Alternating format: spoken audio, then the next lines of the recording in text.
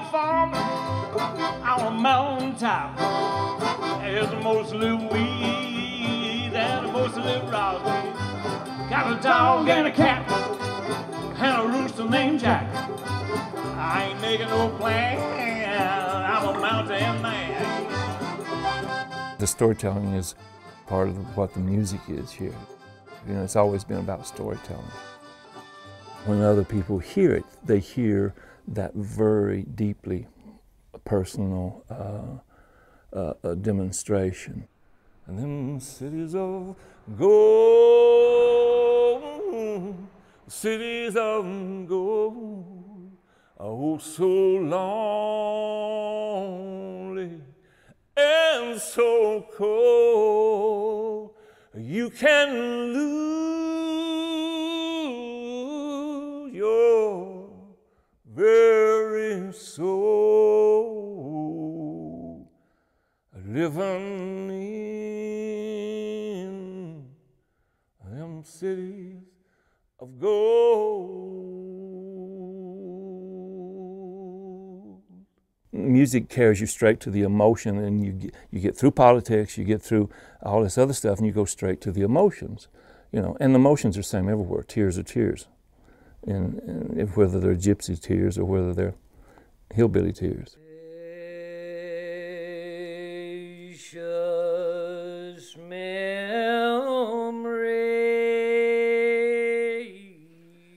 I was fully immersed in the music from the time I was a child. First singing I ever heard in my life was Old Regular Baptist singing, and I think it marked me for life. Angels sent from somewhere to my soul. The sense of longing that I have when I hear that music has to do with the whole sense of existence. So for me, music is the highest form of personal expression.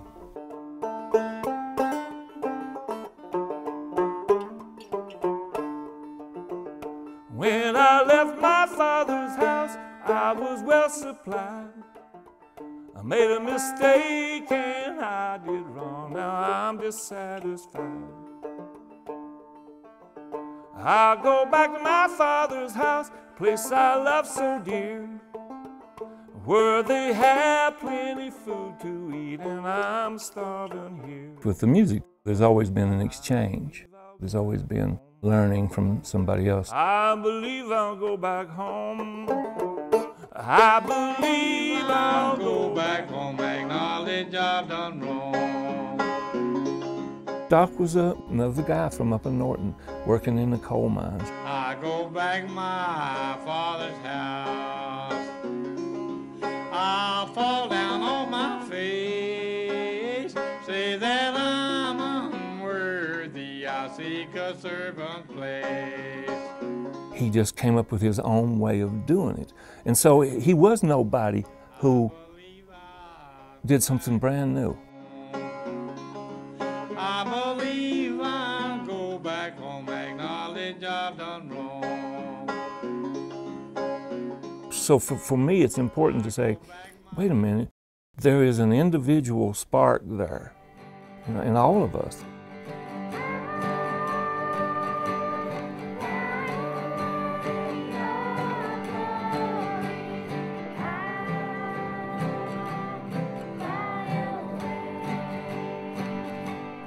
If I can prepare the next generation to have a voice in that discussion, to be on stage and have that public voice, it's critically important to hold that picture of life up for the rest of us.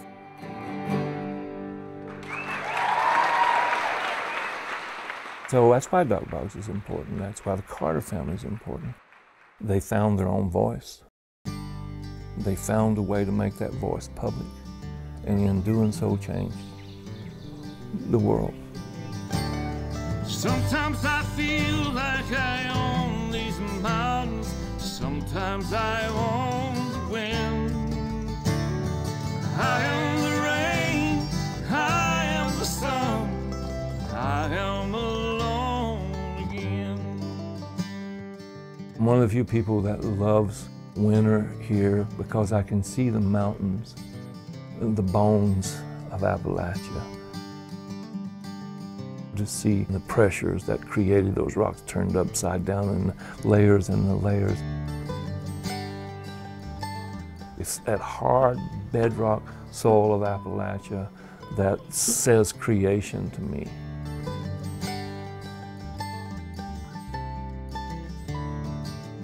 The old regulars say you have to be fully immersed to be fully baptized. I think you have to be fully immersed in the waters of Appalachian music before, you're fully baptized. I think just dabbling in it and being sprinkled is not going to work. You have to go under.